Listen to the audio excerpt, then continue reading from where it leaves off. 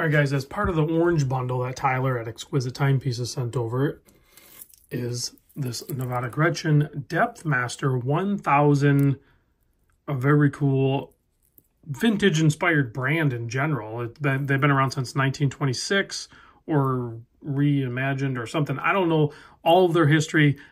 They threw out 1926. Okay, I believe you. And it does have some vintage cues to it. Also, the orange dial and some of the dial details on here are also kind of, giving homage to some of their past. And we'll cover that in a little bit. But first off, we're going to cover the size of this watch. It is a 39 millimeter wide case. The lug-to-lug is a 47, which makes this watch probably smaller than I like. It definitely works on my wrist, and I'll show you that here in a moment, but it's just smaller than I prefer, but totally doable. The thickness, 13.2 millimeter. You can see you have that sapphire crystal just slightly proud of the bezel and domed. You have a 20 millimeter lug opening here, and with all of the Nivada Grenchen watches, you have a barrage of options when it comes to straps or bracelets. This bracelet is actually a Forstner bracelet, which I just picked up another one of their bracelets not that long ago right here. They make really good stuff. They make a lot of bracelets for more vintage watches, and they're definitely like this one, for example. You know, they had to make it this way in order for it to, you know, pay tribute to like the way these old bracelets were done. It's thin, it's, you know, folded stainless, it's kind of janky feeling, but the sizing on it is really cool, the way you put it on and size it, and I'll show you that here in a moment. And once it's on wrist, it's incredible, the comfort that it provides. You wouldn't think so, but like, because you're like looking at it and you're like, yeah. But some of these Forstner bracelets are just outstanding. So you can do a beads of rice bracelet with this, or this bracelet, or there's a couple other options, or you can just go with like a leather strap or something like that. It's going to change the price point. You know, if you go with the metal bracelets, they're basically just under $1,200, and I think they're under $1,000 if you ditch the bracelet option. 120 click bezel on this guy, full stainless steel, and yeah, it does match up.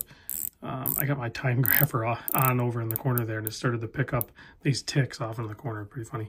And then you do have a screw down crown, 6.5 millimeter signed screw down crown, and it is rated for 100 meter water depth rating. So why does it say Depthmaster 1000 on the dial? I don't know, because it's a Depthmaster 1000.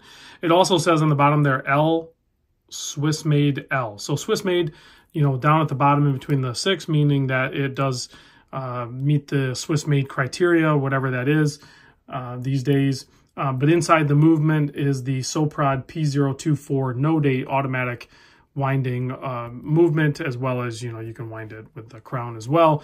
And then a little bit of nod to history, they, you know, put the L there. The L is to signify that they're using Super Luminova for the lume on this watch. The lume is great, but on old watches they would put like the T or something if they were using tritium or whatever they were using. You don't need to do that these days, so it's pretty cool that they actually put that on there. Just again, a little bit of throwback to the history of the way watches were once done. Super legible handset. You can kind of see there they're gloss black, it looks like, so it contrasts really nice. And then instead of on the cardinal positions, you have like 12, you know, all the evens, 12, 2, 4, 6, 8, 10. So a little bit different layout, and I love the balance of the dial. I just wish it was, I don't know, in a larger watch. But one day, maybe I will gravitate towards this particular watch. You do have a helium escape valve on this watch as well. I mean, because for one, I know some people are going to be like, what do you need? You don't need that. You straight up don't need that. I think it's nice because it kind of breaks up the case side on this. So you have the crown over here that breaks it up, and on this side you have that helium escape valve to kind of break that up a little bit. I like it. A nice case back, very simple, screwed down, screwed in, whatever. And drilled lugs. Now, let me try to demonstrate how this bracelet works, because I got this silly tag in the way. But basically you put it on like this. This is your clasp thing here. So you just literally just do that. It slides on. you want the watch to be on the top side. You wrap this around and you just have these double pushers with these little claws.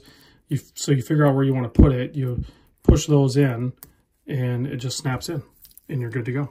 Just like that.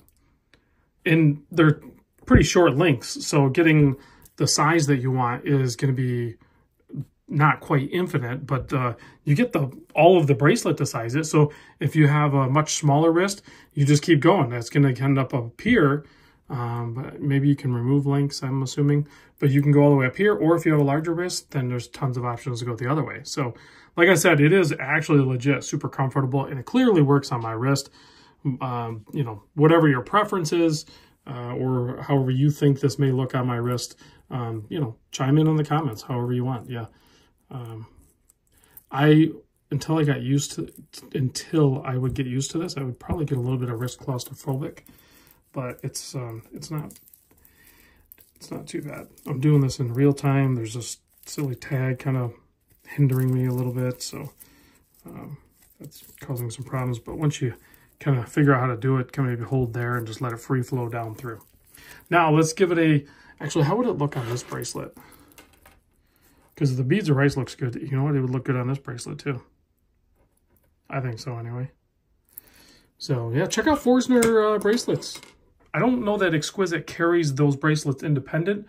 I don't know that they carry a whole lot of accessories like that, but it's on that brand of bracelet is on this watch already. So check out the lume. There you go. Pretty dang good lume. Plenty of it. Super Luminova, whatever formula they decided on. Glows green, so you could speculate, but some sort of like C3X1 or C1X1 or whatever numbers or letters they're using. It's bright, it's good, no complaints. Big thanks to Tyler and the entire crew at Exquisite Timepieces, Naples, Florida, authorized dealer for over 60 watches, as well as a massive pre-owned selection. Tell them I sent you, a link in the description.